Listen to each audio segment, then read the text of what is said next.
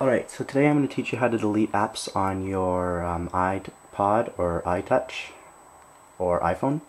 And now some of these apps cannot be deleted because they're defaults for the iPhone or Itouch, but a lot of them you can. So what we're going to do is we're going to select any type of app and you're just going to hold it down, okay? And then they're all going to start vibrating like this, moving around, and they're all going to have X's. Now, the ones with X's, those are ones that you can delete. Any of the ones without X's, that means you can't delete them. So now, let's see, what do I not like here? ESPN, I don't want that anymore. So I'm simply going to click the X, and it's going to come up with this, Delete Score Center. And it'll also delete all of its data. So I'm going to click either cancel or delete. Once I click delete, it's going to ask you to rate it. No thanks. And there, it's gone. Now I cannot go on Score Center anymore.